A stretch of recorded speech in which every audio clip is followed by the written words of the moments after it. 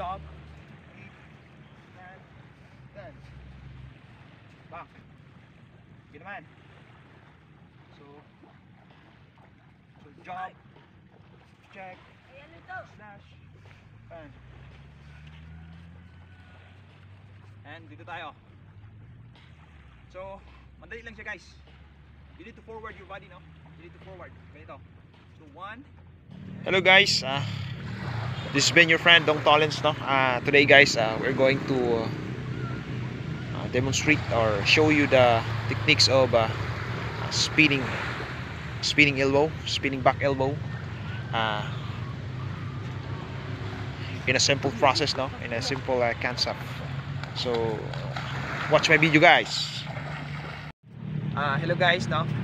Ngayon magtuturo tayo ng elbows, no? Kung paano gamitin ang spinning back elbow. So first, what you're going to do is on guard positions, no?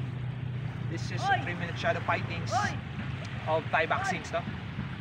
So the first, you need to be job.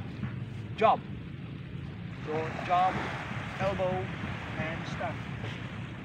Sundi ko, landa, sundi ko. Sige. So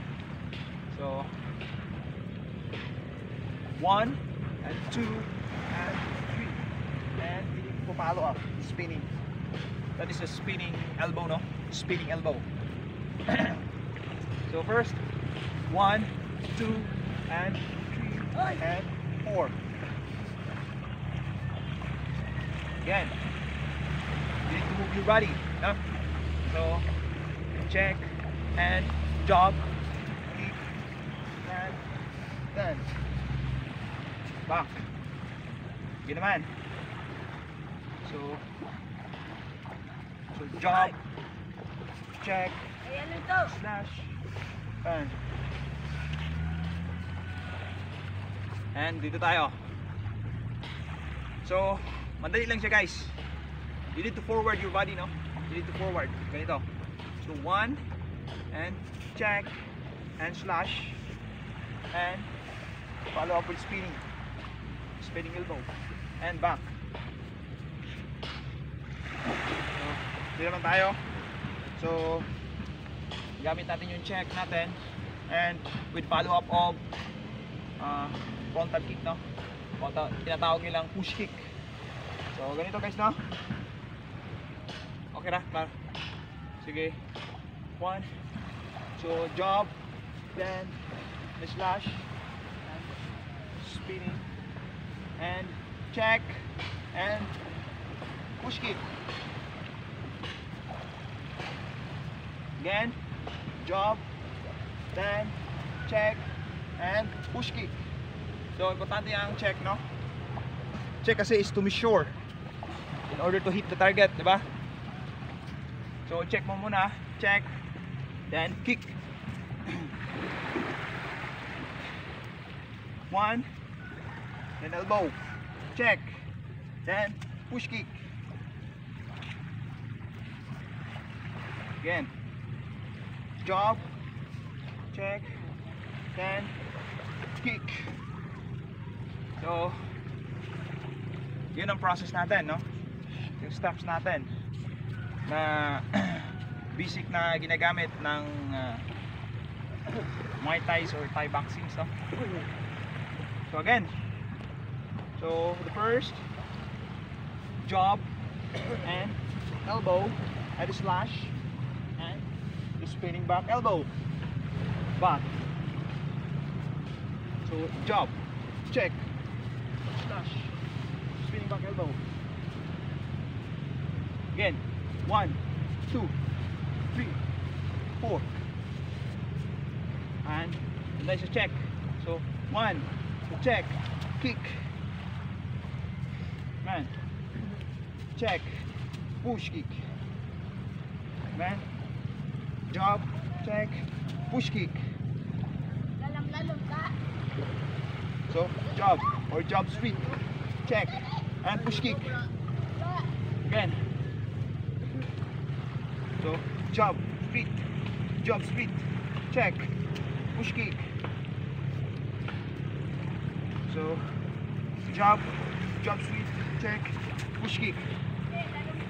jab, then spinning back elbow,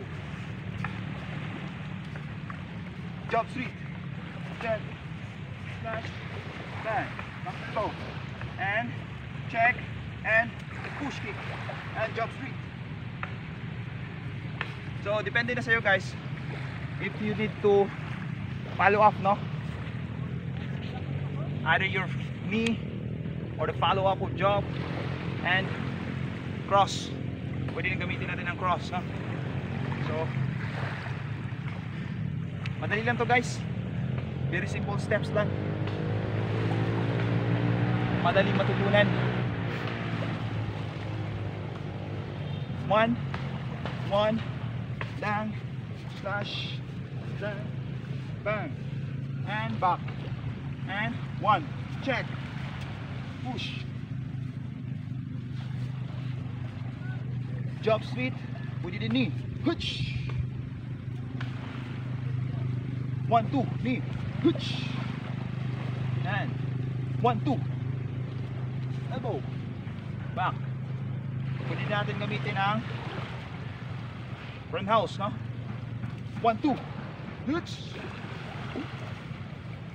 roundhouse, 1 2 hutch. So may ginagamit silang technique yung drop, roundhouse, parang axe kick. Parang axe kick siya ba? Yung ganon, drop lang, yung drop siya. So halimbawa ganito situations, check, then drop. So from lower to upper, pero dinadrop siya. So ganito style, no? So jab,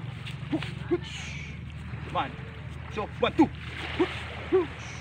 back, then check, push, then 1 2 and hooks, back elbow, then hooks, then 1 2 3. So guys, thank you for watching.